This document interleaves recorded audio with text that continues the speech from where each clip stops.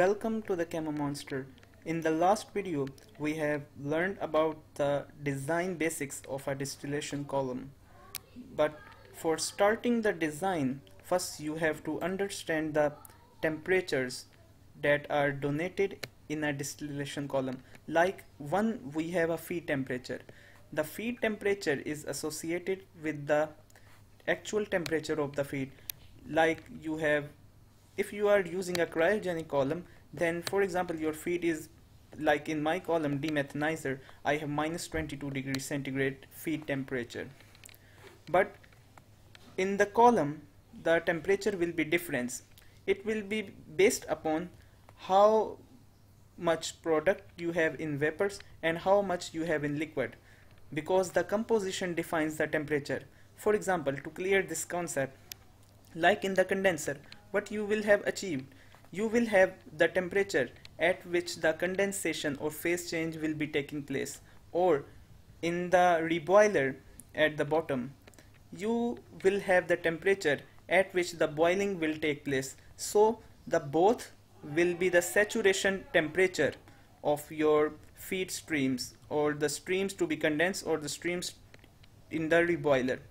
So if we, for example, if we have a cooling water inside the condenser, you can assume if we have 100 degrees centigrade, which is the boiling point of water, you will say that the water has the tendency to stay in vapor phase more than it has the tendency to stay in the liquid phase. So to understand this concept, or to make a calculation better for a multi-component mixture, like if you have a binary mixture, you can have, for example, two components. I have water and acetone. So acetone will be moving upward, it is lighter or heavier maybe, or water will be moving downward if it is heavy. But in the multi-component mixture, you can have a one fixed temperature based on a component. Like if you say we have a mixture of ethane, butane, propane, methane, water, and you can say, oh, it will have a boiling point near the 100 degrees centigrade. No, you can say anything about it directly, but you can say the component which will be higher in amount, or whose composition will be higher, that will have more contribution to the saturation point or boiling point here and here. The both are saturation temperatures in the different way. Here the liquid is vaporizing, here the vapor is condensing into the liquid. Both phenomena are happening at saturation temperatures, but in opposite ways. So for the multi-component mixture we were talking about, you can calculate the top and bottom temperatures of saturation based on the composition of mixture. So a value is specially defined in the thermodynamics context.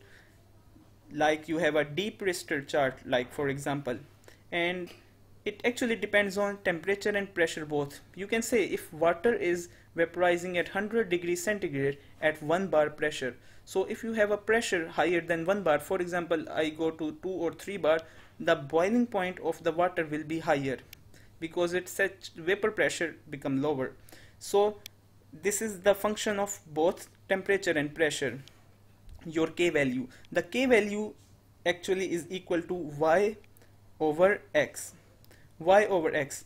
Most of the times we have confusion while we study about the distillation column, that Y is actually donated or assigned to a distillation product or condensate overhead, and X is denoted or assigned for the bottom or downstream product.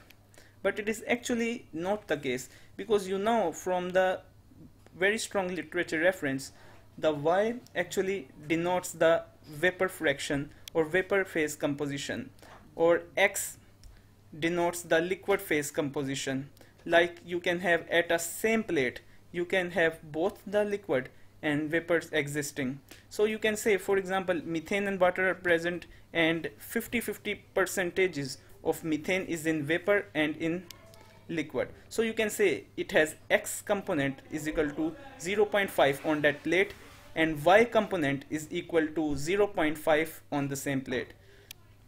So you have to remember the difference. The X and Y are not donated or assigned to a specific top or specific bottom. It is based on the liquid and vapor phase compositions at each plate or in the reboiler or condenser. So K is equal to Y over X. The larger the K value, it shows the, you can say it is in numerator, Y is in numerator, K is equal to Y over X. So larger the Y, you can say the larger is the tendency of the component to stay in the vapor phase. Like for example, I will take an example, like we have 100 psi pressure and for example we have minus 30 degree F. So you will draw a line from that minus, for example I have done it to minus 40. So this is showing that your column is operating, or your condenser or reboiler is operating at 100 psi and minus 40 degree F. You have to fix a temperature and pressure at which the K values are fixed. Like here at a pressure and temperature the K values are fixed, but if you do not fix one variable, like I have fixed pressure 100 psi and I can vary the temperature at different zones like minus 10, minus 20, and you can see the variation in the K values according to the changes you made across this scale. Like here you can see for the methane, you can see the value of K is 1.7, for ethylene it is 0.25, for propane it is 0.16. So you can see the different values of K, and you can simply imagine or understand the reason of methane having high K value, because methane is very light gas and it has very high amount of tendency to stay in the vapor phase. So this is actually the introduction to the K values, and K values are very important in determining the equilibrium composition at each stage, because you know if the equilibrium is achieved, then it means you can have a special amount of one component or special fraction or fixed or specific fraction of one component at each plate. Like you can say in a multi-component mixture, I can say methane, ethane, propane, butane, pentane. In a mixture you can say at one plate having these amount of K values for all components, you can only achieve 30% methane, or you can say 10% ethane or 5% propane based on the relative volatility difference. The higher relative volatility or higher K value component will be more in the vapor phase at each plate. So it makes difference. Remember, the relative volatility term is different, which is represented in the context or literature as alpha. Alpha is equal to K of each component divided by K of reference component.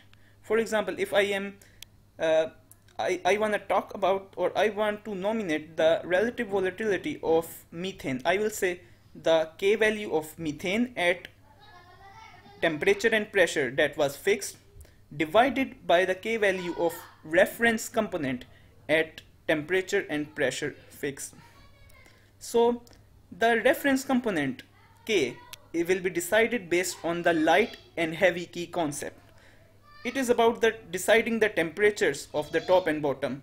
Also, the temperature along the column will differ. For example, if your feed is entering at the middle, I have told in the last video the feed can enter at different plates based on the feed composition and the distillate or bottom composition you want to achieve, because at each plate there will be different equilibrium that is maintained, and after achieving equilibrium at every plate in different amounts or increments, you can achieve your final distillate composition or at your bottom product composition.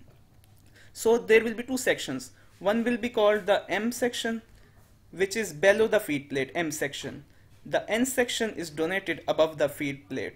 Like for example, we take this feed plate, here will be M plates and this will be N plates. So both have different pinch points. Like most of the people ask whether to use Underwood reflux method, for the calculation of minimum reflux ratio or whether to use Colburn, the Colburn is more accurate because it actually tells us the pinch points at the top plates Tm and Tn. So you can't say if your feed temperature is minus 22, your column temperature will be also minus 22 because it will differ based on the compositions and the temperature that each component carry during the phase change. Like one component will coexist in most places in both phases like liquid and gas, and for the above plate you can also have components that are only available in vapor phase, or in the bottom the most heaviest components will likely to be available in only the liquid phase.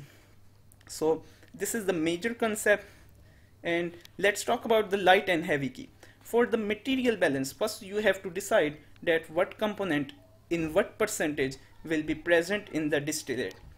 Like I can say here A, B, C, D are in feed, but the top product have A, B, C and the bottom product have B, C, D.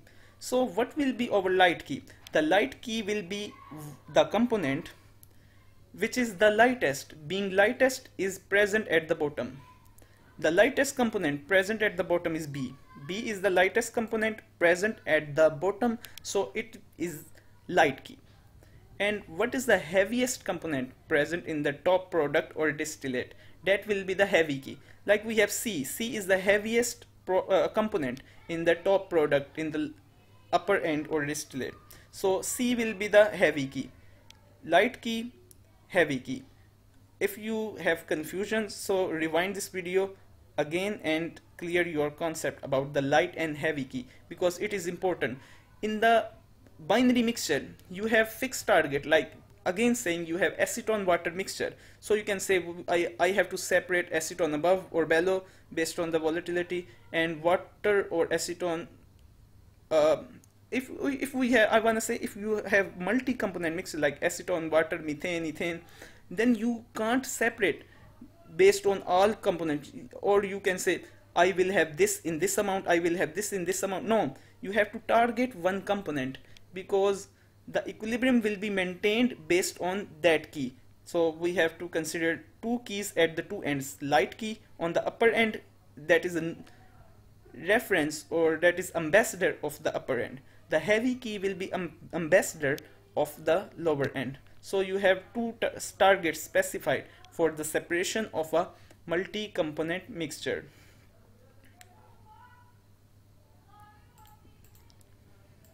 The next, for the material and energy balance, like I have selected, for example, my methane is my lighter key, so I have its larger fraction in the distillate, and I have its K values at my column top pressure and temperature, and then I have to calculate the value of X for the distillate. Like I have condensed the product into the liquid form and I have to calculate the X, so I can tell on the base of its volatility K value, X is equal to Y over K. So I can say the sum of all the components X will be equal to or should be equal to 1.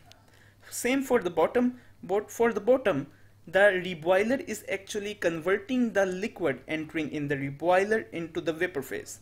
So you have to calculate the Y, the vapor phase that has been created in the reboiler. Y is equal to Kx.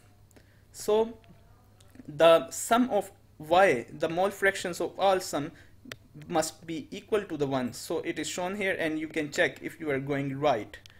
It is also based on the top pressure and temperature. The K values are based on the temperature and pressure as shown in the deep raster chart. You can also see it in the book Introduction to Thermodynamics 7th or 8th edition, maybe chapter number 10 about the refrigeration.